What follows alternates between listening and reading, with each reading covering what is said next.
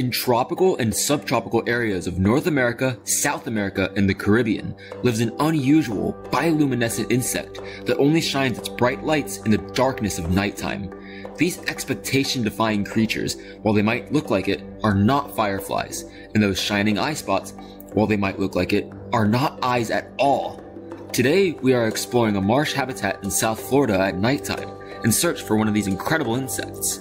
Chances are, we'll see the shining green eye spots of our target before seeing the rest of it. So let's learn all about the headlight beetle. Alright children, I could actually see the green shining eye spots of one of these click beetles in that bush right there, and I'm gonna try it and grab it.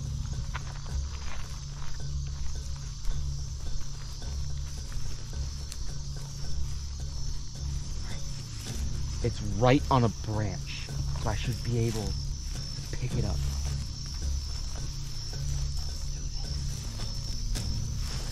Ah, yes! Got it! This right here is one of these beautiful headlight click beetles. Now the lighting here is absolutely terrible, so let's move it to a much better spot and let's learn all about these incredible beetles. Alright children, this is exactly what we set out here to look for. This is a headlight click beetle. This species is called Ignilator havanensis. Called that because this species is common not only in South Florida where we are right now, but also in Cuba. That's right, this is a tropical species of beetle that extends its range up into South Florida. Basically everything about these headlight click beetles, from their appearance to their biology, is super strange. So let's learn about what in my opinion is one of South Florida's most unique beetle species. Ignilator havanensis is a member of the family known as click beetles. And don't let those lights fool you, this is not a firefly. Click beetles are a separate family, the Elateridae, from the firefly family. Although fireflies are beetles as well, these bioluminescent or light-producing spots are convergent evolution with the fireflies, which means that even though fireflies and click beetles are not very closely related at all, and their common ancestor most definitely didn't have these bright lights, both fireflies and headlight click beetles both separately evolved this similar trait due to a similar niche in these ecosystems. Though unlike on fireflies, where the spot that bioluminesces would be at the end of the abdomen, on a headlight click beetle are two bioluminescent eye spots on the thorax, out of all places. A lot of people when they see these will assume that those are the eyes. Those are not the eyes. These spots on the thorax are actually there to distract predators. From a distance, this looks like the eye shine of like a spider or some other small predatory animal. Now I might be wondering, why are these called click beetles? Well, it's actually because of that sound that they make when they move their head and thorax back and forth at a really fast speed. It actually makes an audible clicking noise. But that isn't just some random thing that they do. That actually has a purpose. Now, a lot of beetles, because their elytra, or those armored wing caps, are super heavy, can get stuck on their back and not be able to put themselves back up again. But these click beetles have a way to combat this.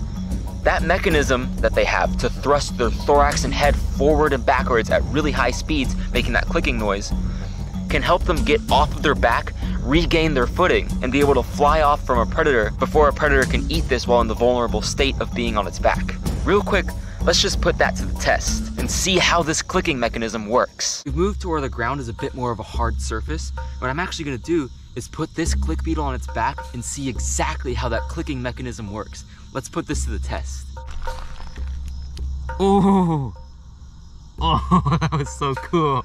Look how when this beetle is put on its back, it almost instantaneously pops up and regains its footing. Even looking at this at quarter speed, the movement still looks instantaneous. But with a close-up look at this click beetle's thorax under the macro lens, we can see exactly what is going on. On the bottom of the thorax, there is a posteriorly facing spine you might be able to see called the prosternal process. This spine locks into a groove lower down on the thorax called the mesosternal cavity. When the click beetle tilts its head back, the spine builds up loads of potential energy from being held back by the groove until finally the spine snaps back at a super fast speed, thrusting the rest of the beetle backwards with it. Now after I caught this one and was walking to this much better lit spot to film this, I actually noticed a lot more of their bioluminescent eye spots filling up the trees. For whatever reason here in this marshy area, these are super common. Though marshy habitats are not the only places you can find these. In fact, these are also a pretty common occurrence in urban areas and will often come to lights near your house if you live in South Florida or the Caribbean. The larvae of click beetles, which are known as wireworms, live underground, usually underneath logs, where they'll eat decaying plant matter and soil underneath the log. When these things grow into adults though, they still eat plant matter, but focus more on alive plant matter, like drinking flower nectar or eating leaves. But throughout these things' lives, they are almost completely herbivorous. And you can see, unlike a lot of larger beetles, these things don't have huge mandibles and, quite honestly, can't bite at all.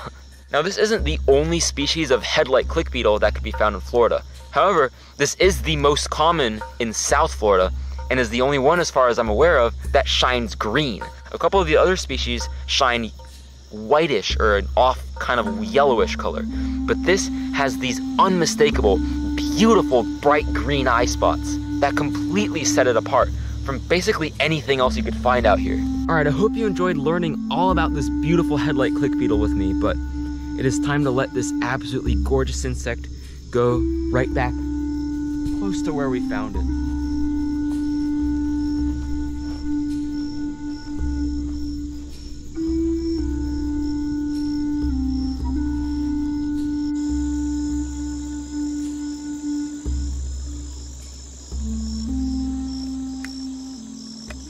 If you enjoyed this video, make sure to check out this video right here, where we find a massive prionid beetle and test out the effects of its bite. Enjoy!